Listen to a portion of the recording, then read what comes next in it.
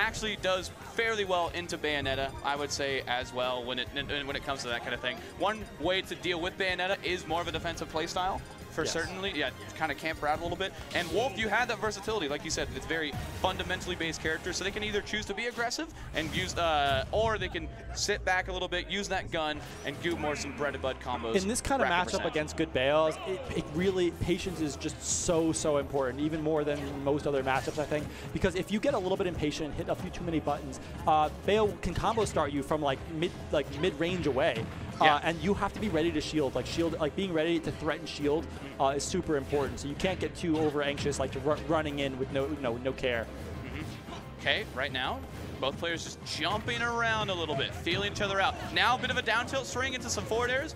Nothing too crazy. Racked on a bit of 21% now. A total of 62 so far onto Moxi. Here we go. Here's Moxi's combo starting. Down throw into dash attack. The Wolf Classic just waiting it out. I thought they were going to grab, but they were expecting maybe a roll in. Okay.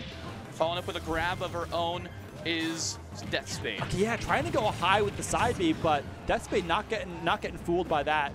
Just waiting it out. The thing about that side B is it feels good because it goes so far and it can mix up your opponent, but the end lag on it is absurd. So if your opponent doesn't like commit deep off stage for, or commit too much for it, they're just going to like turn around and hit you.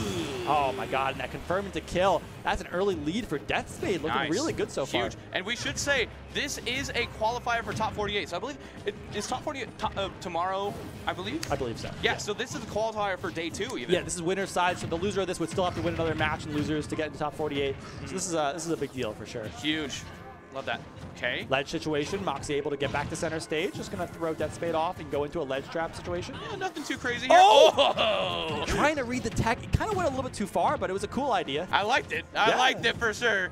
Definitely showing that a progressive play style we talked about earlier. Weak and air into side B, but now just a bit of a reset here. Oh, catching the combo starter. Forward B. Okay, dropping out of the combo pretty early on too. You know, when it comes to this matchup too, Bayonetta is a matchup in this game like no other too. Yes, it's a very unique one for sure. She can do things that other characters like can't do at all. And I think that it's in particular, I think it's the place that she can start her combos from. It's the threat bubble that she has is like really unique because it's like an upwards, like it's that which God, the name of the move is Which time? No. It's the diagonal up. Combo, yeah. Oh, whatever. ABK. Yeah, ABK. Like that combo starter from mid-range is kind of like really unique and really dangerous. Yeah, definitely true. But when you get to these higher percents, how exactly do you play around the kill options of Bayonetta? Because Bayonetta, while they can combo you to death, they also struggle to kill. Yeah, they have really good kill options, but they're a little bit predictable, right? The back air, combos in the back air are like what they're gonna do. So avoiding that is like comes down to avoiding the up tilt and avoiding a raw back air at ledge or something like that. Ooh, nice forward smash. Moxi getting a little trigger happy right there, but not getting punished too much for it yet. I like the little extra percent with the guns off when Moxi's off stage trying for the tomahawk, but Moxi not gonna fall for it.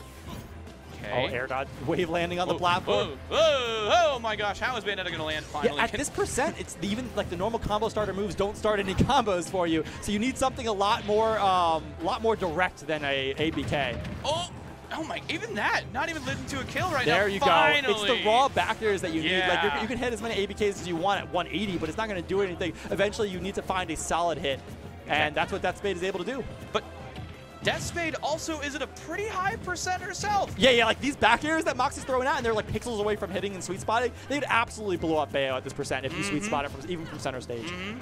So, weak there. Waiting for it. There not. I thought something bigger was going to happen, but just a grab. Okay, nothing too crazy. And the forward tilt at ledge, catching that from Deathspade. This was a huge lead at the beginning for Deathspade. But it's back to even. Yeah, the thing about hold on, wait. Oh, okay. It's even, but you're in combo percent for Bayo again. You know, before you got to like get so much time because you were at high percent, but now immediate 94%, right? Yeah. And this is the kind of percent where an up tilt into a back air will kill you if you're near the ledge. Oh my god, the attempted F smash! Oh, but nice meaty percent there from Moxi in a reply.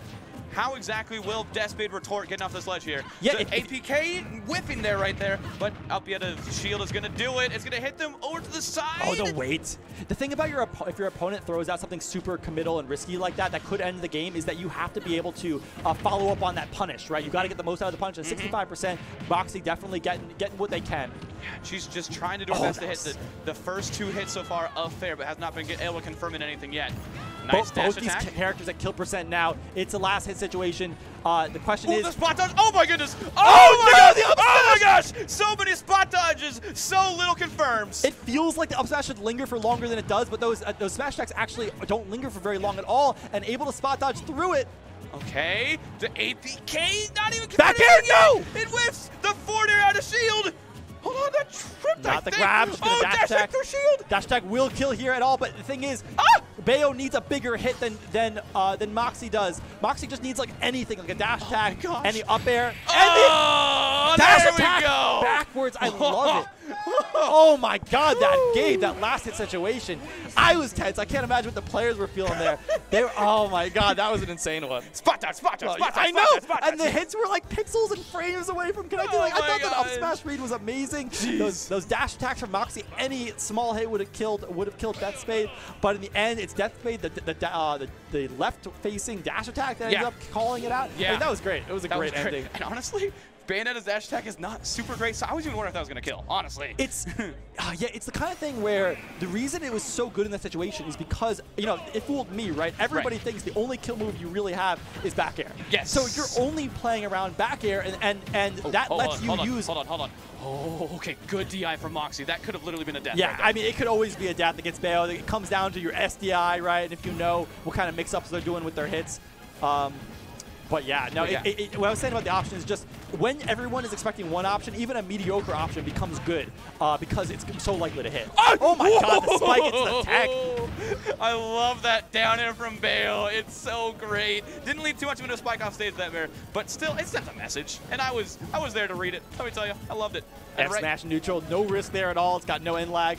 I like just throwing it out sometimes. It's sort of like the Mario with the up smashes, right? It's like, I can just do this. It's no big deal. Yeah, exactly. Okay, gunning up close on the shield. Interesting decision there. Low profiling the hit. Oh my god, not getting a tech chase there. Jeez. I love the defensive play from both these players around the other people's kill options. Right now, as I say that. Yes, amazing. We saw that the F tilt at ledge from Moxi was actually working really well in the last game, and so they thought they could just do it again for free, but Deathspade one step ahead there and said, okay, if it worked last time, I'll counter you with that. Yeah. Oh, back air into the up smash right there. A little bit of a bait. So tricky. It's so tricky. The move is so safe, and Wolf's up smash just sucks you in so well that it's just it's a really good bait. Okay, good DI again from Moxi. But catching the landing on the platform with the APK, that was huge from Deathspade, and continuing this string. Oh my god. I love the patience there at the end of the combos by Deathspade because Moxi has had really good SDI, like you've said, and able to get out of these combos like fairly early, but Deathspade's looking for a little bit more. They just kind of wait at the end of the combos to see if they can get something started again. Ooh, fair into the up air, into a bit of an up air string. Moxi right now really needs to put herself back into this because she is in the threat of going into loser's side of this tournament. Yeah, it would be definitely really unexpected for yeah, Moxi. A huge upset. She is definitely one of the favorites for not just top 8, one of the whole tournaments. For sure, for sure. Okay, just a couple. Oh my gosh, the jabs are gonna kill. Yes, that's gonna kill. Gonna do it. That Bayo, you know, you find those creative moves to kill with when you know, if the back air isn't hitting, you gotta find something else. Oh my god, the wait! Spot dodge! Oh my gosh! They waited, but Moxi manages to get back on the stage, but 780. Oh my god, no way, what a read there from Moxi, replying saying that I am a top player for a reason. I am not going down yet in this tournament, but right now she is on her winner's bracket line. It could potentially go down into losers. And oh my gosh, the footstool was inspired, but not able to capitalize too much on it yet. Yes, still 100% lead here for Deathspade, but the thing is, once you get to 100%, you start getting in those in the percents where the combos from Bayo are much harder to pull off and less consistent. So this is going to give Moxi an opportunity for a comeback that not every hit is so dangerous. You just basically got to watch out for that back air. The tomahawk in the forward throw! The tomahawk! Okay, man. That's going to be a punish. Yep, he shields that. Okay, and we are just looking for a back air potentially from Moxi. Oh my god! The raw F smash! Get up! Moxi! Whenever Moxi needed the hard read, the hard call out, they found it. They found exactly what they needed at exactly the right time. What an amazing option there. My god, Deathspade you could tell they were like scared. They're like, I had a lead there. I had a lead. Like I'm gonna pick the safest option, which is usually neutral getup. Like in general, that's just like a pretty safe option. And Moxi though said, you're playing safe. I'm playing to win it all. Yeah. Right? Jeez, the little charge on it too. I know the timing was so good. Dang, that's so impressive. So you were talking about knocking Moxi out of the bracket. I mean, speaking a little too soon. You know what I'm saying? Potentially, Moxi making me eat my words right now. And to be honest, I am happy to do so right now. Yes, yes. This is, the more that we get of this set, the better. I do not know who's going to take this right now. Absolutely will not. Moxi be able to maintain that momentum that she carried from the last set? Or what is that up air out of shield catching that up, the witch twist? God, I love the way Moxi is adapting in this set. It's just really impressive. Yeah, honestly, Moxi's doing phenomenal at that. But Deathspade looked really close in this set for a reason. Can they find that composure that they lacked in the last game and close it out here?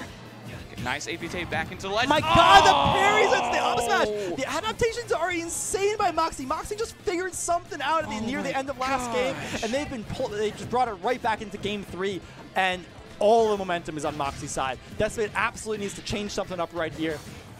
Okay, that side B onto the platform, going to get Moxi out of the bad situation. It worked out well. Didn't want to go back to the ledge right there, and Deathspade was not super ready for it. But a forward throw back from her. Nice.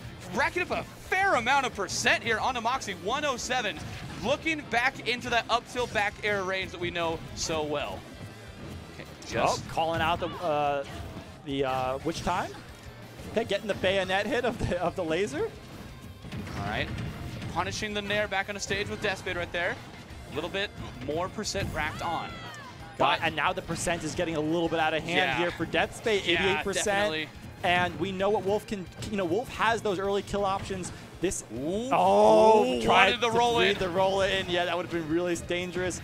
But Deathspade able to use the single jab there of forward air and confirmed it into the rapid jab off the side. That was a really cool confirm. I didn't know that confirmed. That was really cool. That was nice. That was exactly what Deathspade needed. But the thing is, at 0%, there's a lot of combo opportunities here on Wolf. Like this. Yeah, you can make the percent so fast.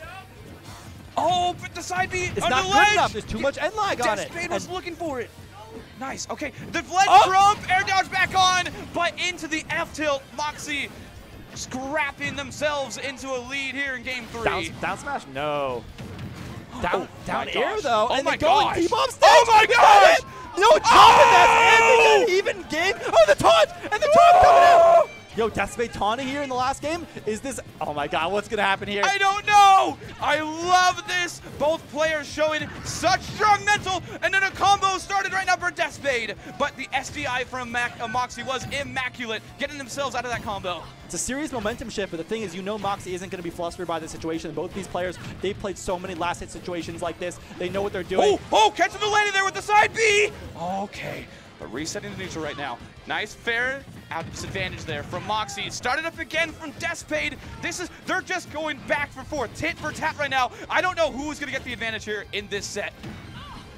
It's just so dead even here. We haven't actually seen any confirms like the up tilt into back air so far in this entire set. I wonder if that's what they're going to look for. Because like if Deathspade has to get a kill at like 150, that might not be good enough. Oh my goodness. Oh, both air dodges. Oh, the footstool unintentionally not able to follow up though. Deathspade just looking for something. How's she going to land here? Side platform is where she's going to land on. Hold on a second. Hold on a second. Now, good DI here is gonna make Moxi live for sure. You're right. You're right. 130 piled up so far onto Moxi. Will Deathspade be able to close it out?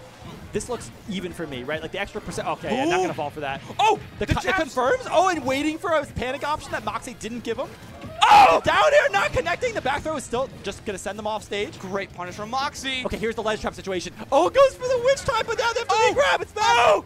Okay, no grab. Shield in the back, and the back air takes it. The shield poke back air.